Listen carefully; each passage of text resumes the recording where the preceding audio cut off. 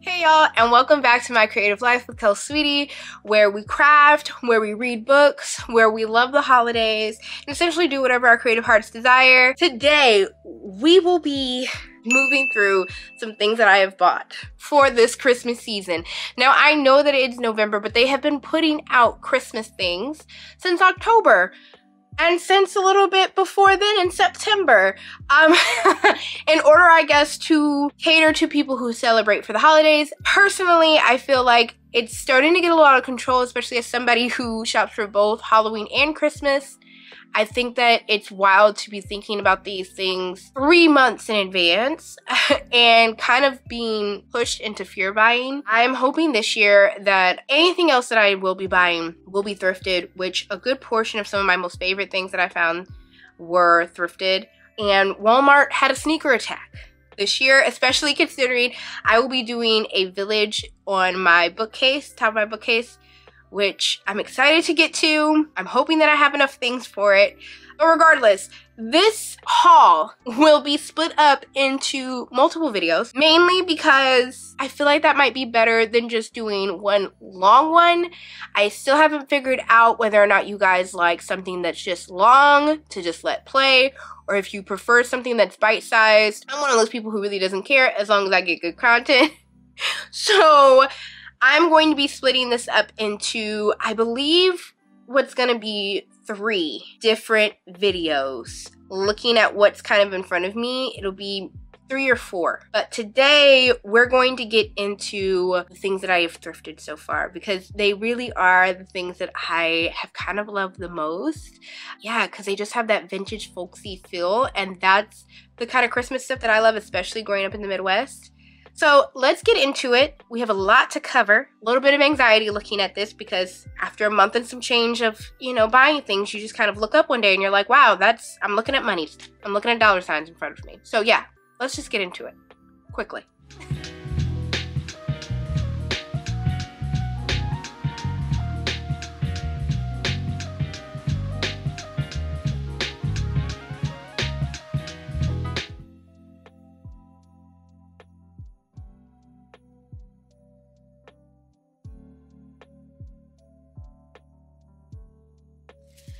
So yeah, excuse any sounds of paper or paper bags or plastic bags you may hear. I have everything sitting in front of me, so I'm gonna literally be pulling it out of the bags that I've had them in as I'm kind of walking through the haul and everything. So if you hear, you know what it is. So I want to start off with some purchases that I made at the antique mall a couple of weeks ago, about 2 or 3 weeks ago. I went with my cousin who just moved out here to the antique mall. Oh, which one was it? I'm gonna put it down here. I'm going to put it down here because I can't think of what it is yet. I think it was a Sherman Oaks antique mall. We will see if I was correct about that. But they are currently closing out. If you are watching this or in the LA area, Sherman Oaks Antique Mall will be closing, we heard in a discussion, at the top of the year. So until then, they will be marking down their prices and ongoing until essentially New Year's Eve or whenever they decided to close their doors. Really unfortunate. We ended up showing up and we found some great, I found some great holiday Christmas items. This year's theme on our Christmas tree is the Polar Express. Every year we do a theme. The recent years we've been getting more specific with our theme, not just what color combo we want, which I think the first 2 years we started having a Christmas tree when we moved into our own spot together, me and my partner, and it was kind of like traditional, just red, just, bright green, ooh, just gold, red and gold, and stuff like that. We have now started getting very specific. Last year's was Harry Potter Great Hall. So it was essentially gold. Gold, sparkles. I got some paper stars to put in. The inspiration I may put here of what our tree looked like, but like that times a little bit more. Got a lot of special like Harry Potter ornaments and everything, and it looked so pretty, like very sparkly and very different for me because I usually love a traditional looking Christmas tree. and it was very gold and sparkly. So it was bright. It was very bright, which was great. I loved it. That was last year. This year is Polar Express, which will have some crafts definitely coming up, because there are specific things, like since it's a movie, you're kind of having to like grab from specific things from the movie and everything. You don't just want just trains on it and everything, and very specific looking trains, which I'll get into later. All that being said, the main thing that I wanted from it was kind of the idea that this tree, while it did have references to the movie, it also looked like your 50s like Christmas tree, traditional Christmas tree and everything. I've been really trying to stock up on vintage looking Christmas ornaments. That introduction done, I found these really nice vintage Christmas ornaments at the antique mall. One of them being this drum. That was probably, I want to say about $3. I found one booth that really had great prices to begin with. So I got that drum. I got this wonderful sleigh, vintage looking sleigh. So gorgeous. This was $3 and I could not find another one. I would have loved to get 3 of these. I'm kind of like, when it comes to these big shaped type ornaments, I love to get like 3 of them, just because our tree, I mean, it's not huge. Our place isn't like Victorian, you know, or anything, but you do want something that you can notice around the tree and everything. But yeah, I could only find that one, but I absolutely loved it. I love on the inside, I haven't opened it up yet, but on the inside, the cushion inside the sled, it has like all of its quilting. It looks so nice. It looks so nice.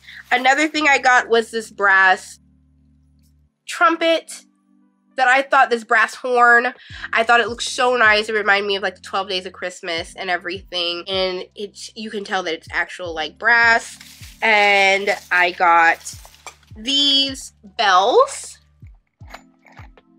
that I just thought were so cute. They're just so nice looking. I was trying to see if they had like a maker's like mark of like, you know, the year that it was made, but I'm not really seeing it. But it is by Midwestern Home Products, so that reads. But I thought these little small bells were so cute. And then I also got this decoupaged ornament. I have some more decoupage ornaments that we found this last weekend, actually, while we were in Corona for a wedding, and we went thrifting. And I actually got to have a set of those. But one thing I want to try this year is doing a decoupage ornament craft. I personally love black Santas around my home. It's something I picked up from my granny, who loved Christmas and everything. She loved having black angels and black Santas around the house and everything, and I picked that up from her, and I just love collecting them. And you know, because of my partner being Latino, we also love, whenever we do find like a kind of racially ambiguous Santa of some kind, we love to kind of pick that up too, just to have it in the house, you know. I loved the look of this Santa. However, this is not a black Santa. And I wanted to try my luck at possibly photoshopping a very vintage looking Santa and learning how to decoupage, to make my own decoupage ornaments. Because, you know, unfortunately, finding something vintage like this, but it features black Santas, is just unfortunately very hard and nearly impossible to do. So I want to try and craft my own. Look out for the possibility of that video coming up probably in December, not November. But that's what I found at the Sherman Oaks Antique Mall. I'm positive it was Sherman Oaks, but that's where I found it, at the Antique Mall. I also went to Savers sometime end of August, beginning of September, and I found these wine glasses and these goblets. We have a Friendsmas get together every year where we invite our found family, our best friends and their partners over, and we make a Christmas dinner. We have like we have games and stuff, but essentially it's just like a grown-up dinner, just to kind of be together and be with your found family and be thankful to be with them, especially since we don't have a Friendsgiving. But because we kind of take the pilgrimage to my homeland of Ohio, but we like to still make up for it and still have something with our friends because we're just so close to them, and that's where Friendsmas kind of was made. All that being said, we have a like Spode Christmas dinnerware set. It came from me thrifting a very nice set of dishes, and they weren't necessarily spode, but as we started collecting more and more, we started loving the spode Christmas ware, the Christmas tree ware and everything. And so we've kind of just, we're building things onto it. The idea is that as we grow out of this house and we're able to even have bigger dinner parties, or we invite more people over, which even this year we've started inviting more and more people, and even as our friends start to have partners who they invite over, we can build onto the set that we have that's for our Christmas. It's like a Christmas China thing. I know, very, very traditionalist of us. I found these amazing spode dinnerware glasses. Look how nice these are. I found these thrifting at Savers. For a set of 4 of them, I think they were like $4.99. And I ended up getting all of them that they had. I think there's 8 in the group. Unfortunately, I'm pretty positive there's gonna be more than 8 of us at the dinner. But that's like kind of the thing about when you're thrifting and piecemealing a dinner set together of a very specific type of design. You know there's going to be things missing. You know it's going to be mismatched. And for me, I feel like trying to find the closest matches possible, but it's still having this slight look to them where you're like, no, that's not added or whatever. I feel like that kind of adds a hominess to it. I don't know. I might be crazy. If you're somebody who's like, that would drive me crazy, I hear you. I do. And there are moments where I'm like, I wish there were more of them. But also there are moments where I'm like, but where am I going to find like a 20 goblet set? I don't know. Maybe while thrifting, somebody might have gotten rid of their entire set. And they're absolutely gorgeous. I absolutely love them. I think like this year, what I will do, not like how I messed up during Halloween, I will vlog planning your Friendsmas. And I will be sure to get footage of our entire set that we've kind of thrifted or like bought over the years and stuff like that. There are a couple other things that will be in these haul videos that are like, we'll go into our spode dinner set and everything. But yeah, I just thought those were so amazing, and they were exactly the Christmas tree. I think that there have been many like copycatters over the year trying to make that design and everything. But there's like tiny differences. There are main tiny differences and everything, which I'm not a big stickler on, to be honest. If it's close to it and it looks like it, we're accepting it. But I've also noticed what the differences are, just wanting to know. So we went to Corona this last weekend for a wedding. And while we were out there, there was a Salvation Army that we passed while going to breakfast. And I personally love going to the suburbs or smaller towns because thrifting. One, because usually older people are out there, meaning that they're getting rid of some of their stuff, or they're, you know, they can't have certain things anymore, so they're donating it, and you're getting real vintage stuff. Whereas here in LA, people are scavenging for those vintage items so much to resell, or there's so many young people who are living in LA just because of the affordability, the non-affordability of it, to be honest. You're not getting things that are being donated that are like necessarily vintage or anything like that, or really worth anything. It's been really hard. Like, I do not recommend thrifting in LA. It's just way too hard. Even my cousin who moved here, she's a huge thrifter, and I took her out to the OC to Savers, and she found a ton of stuff. And she was kind of saying, oh, I thought it was like, I'm never gonna thrift again because I tried going in LA and it was just horrible. And I was like, yeah, you just can't do it. We of course thrifted while we were out there. And we're like, let's just see if there's some Christmas items and everything. There were. And we walked out of there, and we ended up spending like $18, like rounding up to 18 bucks. And we found so much good stuff, in my opinion. One of which were these, I don't think that you can necessarily call them vintage. These were from Big Lots at some point in time. And they were these blue sleds. You see where I'm going with this?